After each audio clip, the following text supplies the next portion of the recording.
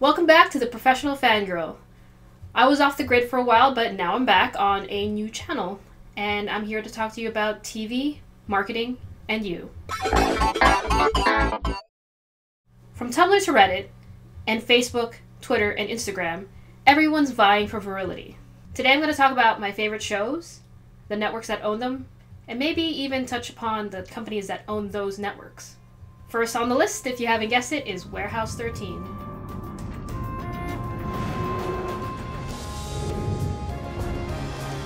Warehouse 13 was spawned during a time when the Sci-Fi Channel was transitioning to becoming SYFY, or SYFY, Sci-Fi.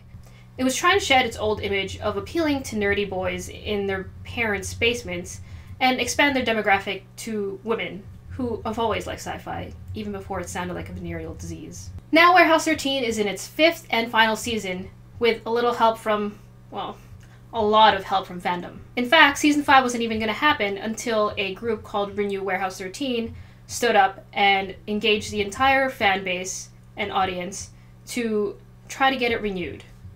And once it was heard by Sci-Fi, they pitched it to Comcast, and Comcast agreed to let it have 6 episodes. I'm not even going to go into the story aspect of Warehouse 13 because Season 5 is such a mess. But I'm going to go into how they marketed the show in the days before it premiered.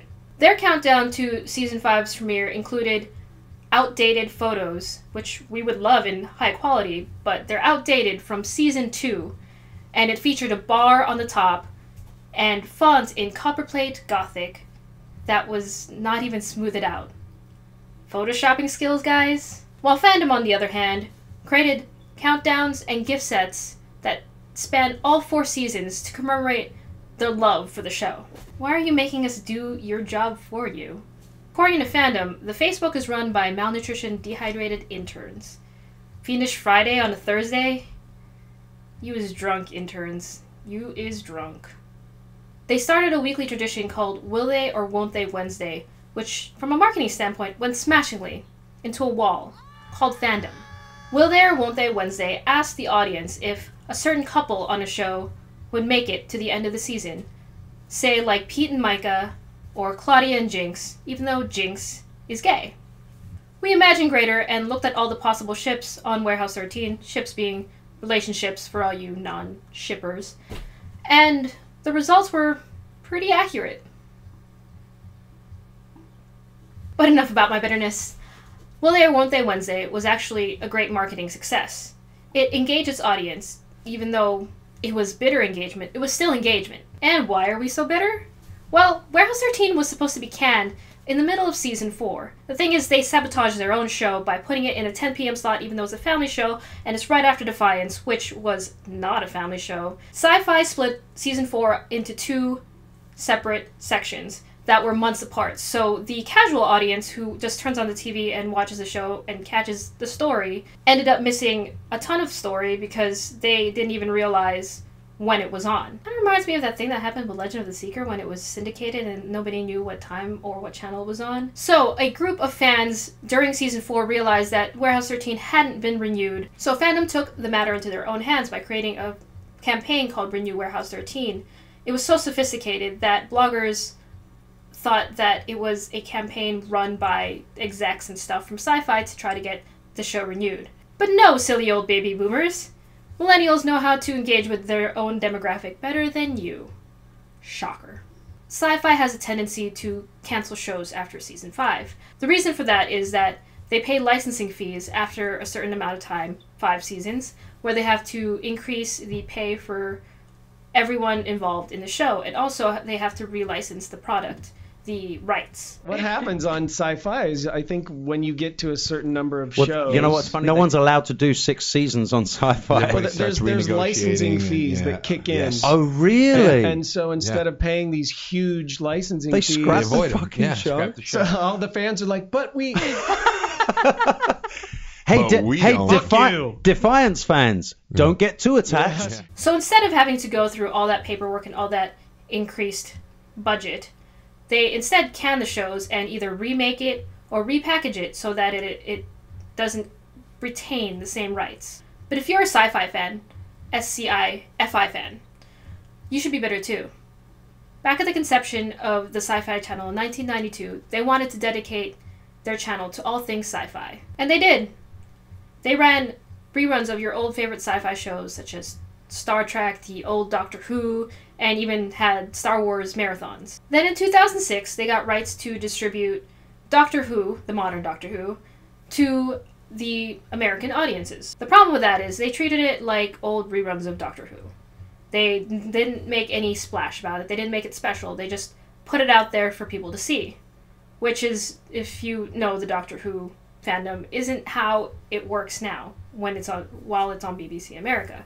It's treated as a special event, so much so that it got the Guinness Book World of Records record for biggest simulcast for a TV drama. So with that being said, let's move on to BBC America, because one of my favorite shows is on it called Orphan Black.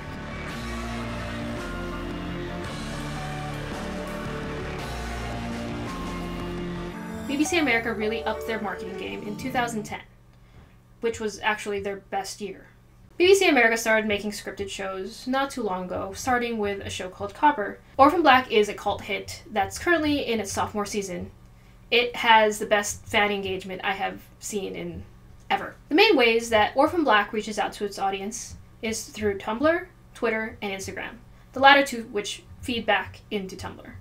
Why? Because Orphan Black really shot up to notoriety through Tumblr, through word of mouth on Tumblr. So they always treat their Tumblr audience like rock stars. Orphan Black spent about 2 months engaging with their audience. They had special sneak peeks and interviews with the cast and the crew that they put up on Tumblr, they put up on Instagram. It was usually marketed on Tumblr first, making it a special event that everybody should tune into.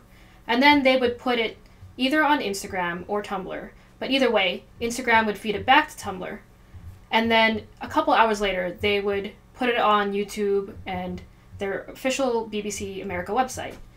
This really showed the fans that they were special, that they should continue engaging with the show, making fan art and everything for the show, because the show appreciated them back. Orphan Black's gratitude extended so far out that they had a fan event where they premiered the first episode from season 2 a couple days early for fans. They also had a panel of the cast and the crew and gave away breakfast prizes before the show, passed out by the cast, of things like Jell-O and muffins, which makes sense if you watch Orphan Black. They constantly run giveaways and contests on Tumblr so people can win things like Season 1 DVDs, the TV Guide magazine that featured Orphan Black, and packs of sugar, which again would make sense if you watch the show.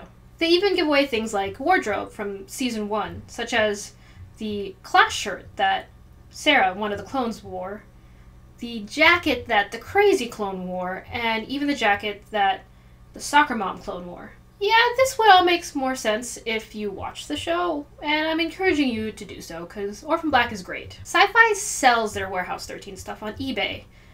They list it up, and if it doesn't get to a certain amount by a certain time, they actually pull it out and then relist the things. They are making buku bucks with that. I often compare these two shows because they're my favorite shows right now. And while I love Warehouse 13 just unconditionally, that's not true. There are conditions. It doesn't love me back to a fraction of that. While on the other hand, I love Orphan Black. I love it pretty good. And it reciprocates that love tenfold. Love is such a tricky business. Which leads us into our next show, MTV's new original scripted show called Faking It. It's a show that sounds a lot like queerbaiting and sexual objectification of lesbians, but it actually isn't. MTV has always been a trailblazer in terms of social justice and social issues, and even audience engagement. They have campaigns like engaging their audience, which is the teen to young adult demographic, to do stuff like vote during presidential elections. Sometimes those campaigns can be misguided, but at least they're trying to make an effort. In 2010, a study actually shows that 42% of MTV's programming featured content with gay, bisexual, and transgendered people, which is yay for representation. MTV is owned by Viacom, or Viacom is what I'm going to call it, which, hey, also owns Logo and Nickelodeon. Good job, Viacom. MTV, while originally a music channel, has really been pushing towards scripted television for the past decade. Its mission is to reflect the lives of America's youth, and even to hit their older demographic to say, hey, we know what you went through, and media wasn't there for you then, but we're here for you now. There has been a trend towards representation for LGBTQ women in the media for the past couple of years, which include shows like Grey's Anatomy, Lost Girl, Orange is the New Black, etc. And towards teens, it's stuff like Pretty Little Liars, Glee, and South of Nowhere. So MTV really wanted to hit the demographic that wanted to see representation for lesbian youth, and they created Faking It. The queer baiting question still remains, but it's only been 2 episodes and it's too early to tell. So I guess we just have to keep on watching. For MTV, I think they are doing something right, and they are trying. And they are marketing well since they understand their demographic pretty well. So to wrap this really long episode up, we talked about Warehouse 13 and the crap-tastic marketing that it's had, Orphan Black and the amazing fan engagement it's had, and Faking It, which totally hits its demographic. So I don't know when the next episode of the Professional Fangirl will be, but hopefully I will talk about more marketing, talk about more TV shows, maybe talk about Person of Interest since that's my new thing right now. If you haven't seen it yet, don't forget to check out Forever Destined, which is a new web series on this channel. And if you haven't seen Dashboard yet, you should check that out. And I have teamed up with a Tumblr called The Fangirl Agenda, and we're going to release a podcast probably in June. So stay tuned, follow The Fangirl Agenda on Tumblr, and subscribe to this channel, Change the Rules Productions. And yeah, see you when I see you.